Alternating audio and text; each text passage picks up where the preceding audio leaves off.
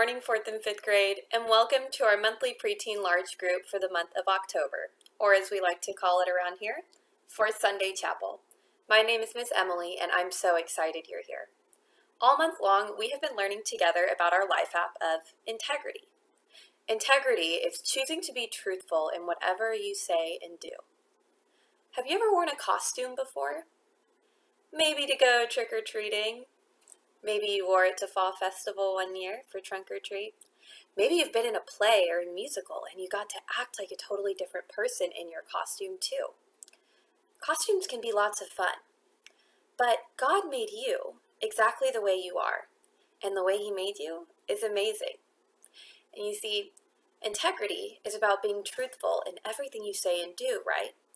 So sometimes you need to choose to drop the act when you're not in a play or it's not Halloween. But every single day, you have to choose to be you and to be honest. And that's what integrity is. So while costumes are fun, when it comes to every day, it's important to drop the act and live with integrity. All month long, we've been hearing amazing stories from the Bible that have taught us about integrity. Some of those stories have taught us about how to have integrity, and some of them, like that story last week, taught us how to not have integrity. This week, we've got a Bible verse from the book of Philippians. But before we get there, we need to set our sacred space, don't we? So I have with us our sacred chapel box, and I've got a few things in here. First, I have our purple cloth, so I'll lay that out for us. And then atop this purple cloth, I'm going to put 3 candles. Do you know why I have 3? You see, I have 3 candles because they represent somebody. These candles represent someone that is in this sacred space with us. And that is God the Creator, God the Son, and God the Holy Spirit. And so as I light each one of these candles, I want you at home to say along with me, God the Creator, God the Son, and God the Holy Spirit. And as I light each one and we set our sacred space together and with God, I want you to remind yourself that you, my friend, are not alone. Are you ready to set our space? All right. We've got God the Creator, God the Son, and God the Holy Spirit. And the last thing in our sacred space box is our Bible. And now let's head over to the So-and-So show and see what we can learn from those guys over there. And I think Kellen has a story for us today from the book of Philippians. Ah, Brando, I see you've come to take over the show today. Well, not if I have anything to do about it.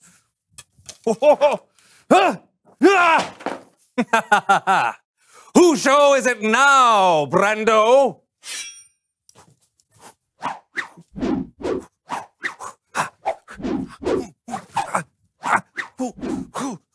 Oh, very good. It is mine, Jonzo.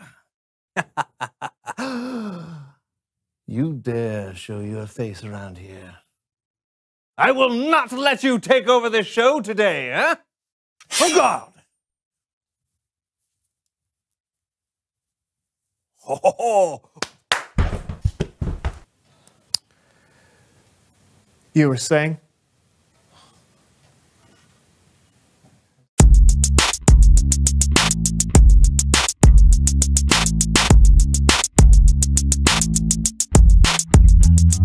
Hello, everyone. I'm John. And I'm Brandon. And welcome to the So-and-So Show. What an incredible show we have for you today, right, Brandon? Yeah, well, incredible is a strong word. Well, yeah, and it's the perfect word for today's show. I don't think so. Okay, how about strum-diddly-umptious? Strum-diddly-umptious, when words don't suffice, and only a strum will do. Yeah, that's definitely not the word. Okay, what word would you use to describe today's show? Fine. Yeah, fine. Come up with a word. Fine. We're waiting. Fine. No, you don't have to get upset with me. I'll still be patient with you. Listen. Fine. Fine. Fine. Yes, I think today's show will be fine. Fine? Or That's it? satisfactory. Satisfactory. Are you kidding Yeah. me? The show is amazing today. Eh, Buddy, what's going on?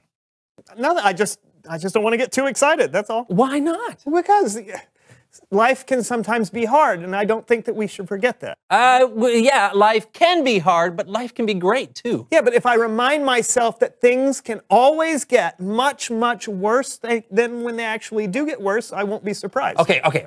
What if something happens that is really exciting to you? Oh, like this.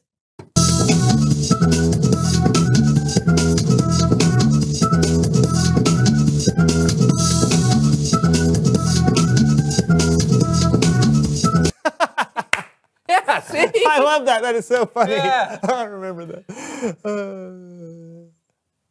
What just happened? I thought about the fact that some flowers have thorns, and if you walk by them, they can scratch you. I don't understand you.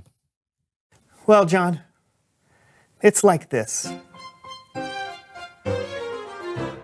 Dog poo on new shoes and old rotten cabbage, expired goat's milk and overweight baggage, using a dull spoon to shave off my scruff. This is just some of my least favorite stuff. Flu germs in smoothies and watered down soda. Hearing the spoilers about Baby Yoda. My leg impaled by a billy goat's gruff. This is just some of my least favorite stuff. You put a lot of thought into this. You have no idea. Feastings on eyelids and freeze pops in bathrooms, falling from tall trees, smelling diesel car fumes, Rice Krispies with mayonnaise, not marshmallow fluff. This is just some of my least favorite stuff. When I'm laughing, when my team wins, when I'm feeling rad, I simply remember my least favorite stuff, and then I don't feel so glad.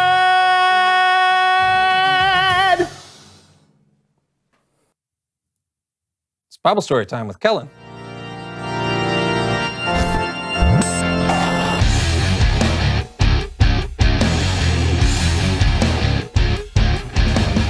What's up, fellas? Just trying to cheer this guy up. Why? What's wrong? Well, Kellen, it's like this. No! Not sure what's going on, but can you guys help me out with today's story? Sure, what did you have in mind? This.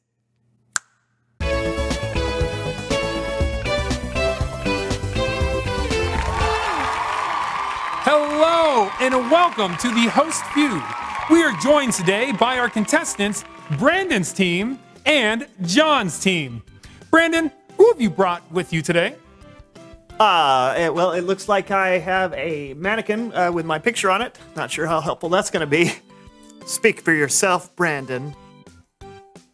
Okay, that's weird. And also, I have a picture of my childhood cat, Catherine the Great. Me. Ow. Hello, Kellen. Fantastic. John, who's on your team? Well, I have an enlarged picture from my 8th grade yearbook. Hey, Kellen. Hey, me. You look great. No, you look great. Aww. And also on my team is a potato. Top of the morning, everyone. Okay, well, there you go. Let's hop to it. Let's play the Host Feud. The top 8 answers are on the board. We ask the question. According to the Apostle Paul in Philippians 4:8, what kinds of things should you think about? Brandon? Dull things. Dull thing. Dull things, yes. All right, let's see dull things. Ooh, I am so sorry, Brandon. John? Things that are noble. Yeah, you should think of noble Good things. answer. All right, let's see noble. Number 2, noble things. John, do you want to play or pass? What do you want to do? Play. Let's play. We're going to play. Let's play. We're going to play, Kellen. Okay, I think we're going to play, Kellen. We're going to play. Kellen, We're going to play. They're going to play. John's yearbook photo. According to Paul, what kind of things should you think about? I'm going to have to say excellent things. Good answer. Good answer. All right, let's see excellent things. Number 7, well done. Potato, what do you think about? Well, as a potato, people always want to add things to me or cut me into little pieces. Tater tots, French fries, hash browns. But I prefer just being a pure potato. So I'm going to say pure things. Good answer. That's a good answer. Oh, good answer, good answer. All right, let's see pure things. Number 4, nice job, Potato. Back to you, John. Let's go with lovely things. Good answer. Good answer. Show me lovely. You got it. Hey! John's yearbook photo. According to Paul, what kind of things should you think about? I don't know. How about things or people you respect? Good answer, good answer. Good answer. Good answer. 8th lad. grade John wants you to show him some respect. Number 6, John's team, you are on a roll. Potato, according to Paul, what kinds of things should you think about? Oh, I know what I think about a lot. Ketchup.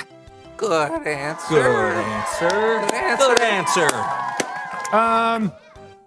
Show me ketchup. Ooh, that was your first strike. 2 more and Brandon's team has a chance to steal.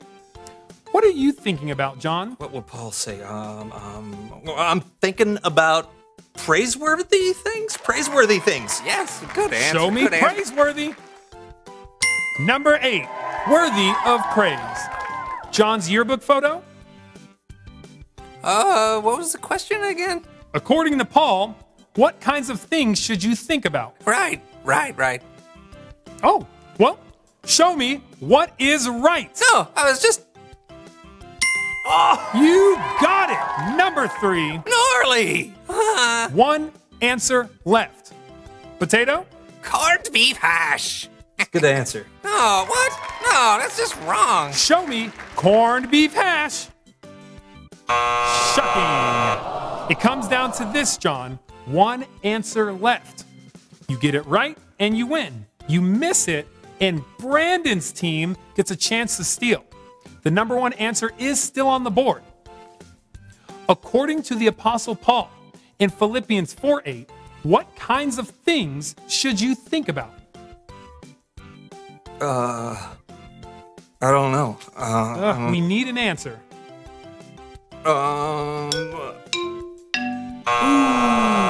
So sorry, John's team. All right, Brandon's team, do you have an answer? Balls of yarn. Goldfish. Myself. Things of that are yarn. scary. Did I say that? Scary Catnip. things. Really scary things. Scary things. So scary. Man, I wish this was a true or false quiz. That's it. True or false? True. You think of things that are true. That's it. Brandon's team wins. All right, yeah, we win. Thank you to both our contestants. This was the host feud. Yeah. We'll see you next time. Great job. Oh, good on ya. That was fun, Kellen. Yeah, definitely. No doubt. Thanks for helping, guys. So, to review, the Apostle Paul wrote this in Philippians 4:8. Finally, my brothers and sisters, always think about what is true. Think about what is noble, right, and pure. Think about what is lovely and worthy of respect. If anything is excellent or worthy of praise, think about those kinds of things. Oh, I think I get it. I've been choosing to think about things that are negative, things that aren't lovely or pure or true. I should be focusing on what Paul wrote about instead. Definitely. It may not feel like it sometimes, but you are in charge of what you think. Maybe you can't control every single thought that enters your brain, but you can definitely decide what you focus on. And if we focus on these things, it can help us live and think a little more like Jesus. Thanks, Kellen. You got it. I'll see you guys later. See you. Yeah, bye, Kellen. What are you doing? I'm trying to control what I think about. It is not easy. Oh, well, don't think about me dressed like a Ninja Turtle going down a water slide. Oh, man, now that's all I can think about. Reveal the question! Oh, what do you tend to focus on? Be honest.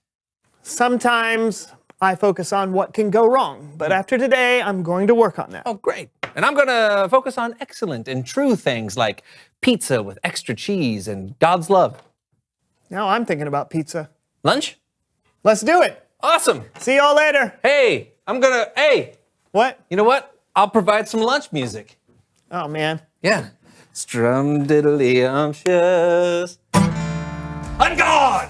Okay, if I have to. Okay. Aha! All right. Oh, good parry. Good parry. Ah! No, I see. Where's your move? Look at that. Aha, you can't. Yeah. No, you're... Oh, Dizzy. oh, Okay, yeah. Ooh. oh, exhausting. But I won't give up. Hey, what's that? Huh?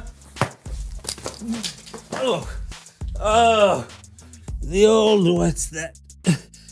I should have seen it coming. Oh. Yeah, now it makes sense.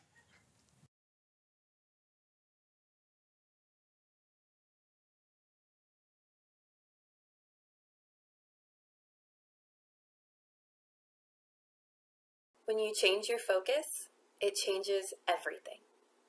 Our bottom line for you this week is focus on what's true. God has a plan, and God made you for a reason, remember?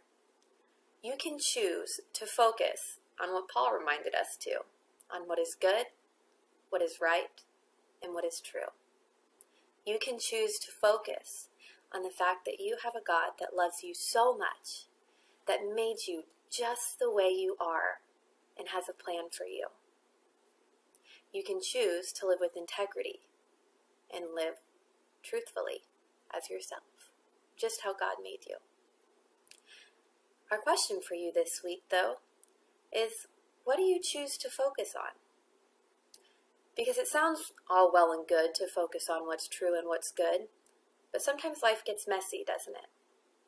Sometimes lots of not very awesome things happen, and it's a lot easier to focus on those, especially when it seems to be all around us. Sometimes we get mad, sometimes bad things happen, sometimes we get sad, and that's okay. You're allowed to feel those things. But it's important to always remember that you are not alone in those moments, and that God loves you so much, and that He has a plan for you, and He is with you all the time. It's important to choose to live with integrity, and to choose to remind yourself to trust in God and be you. I want us to look at our memory verse one last time this month. It's from the book of Proverbs, chapter 10, verse 9. Now, you guys have been reading from NIRV, but I'm going to read from NIV. I'll put the verse you've been reading all month long up on the screen, though, so follow along with me. Our memory verse says, "Whoever walks in integrity walks securely, but whoever takes crooked paths will be found out." It's important to live truthfully, to choose to live with integrity. And when you're having a hard time with that, remember to focus on what's true and focus on God. And remember that you are not alone. Friends, will you pray with me? We'll open our hands wide and say, "Let us pray."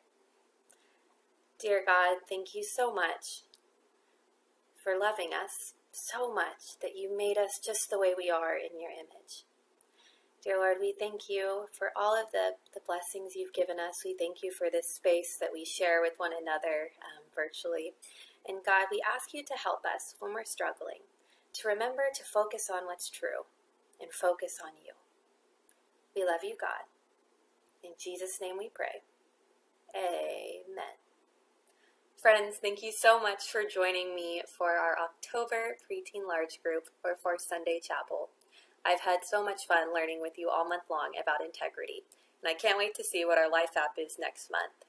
So as I blow out our candles, we will part ways and let's say our blessing together. So after I blow out these candles, you can either draw a cross or a heart, and we'll say together the words, "You are blessed to be a blessing." You ready?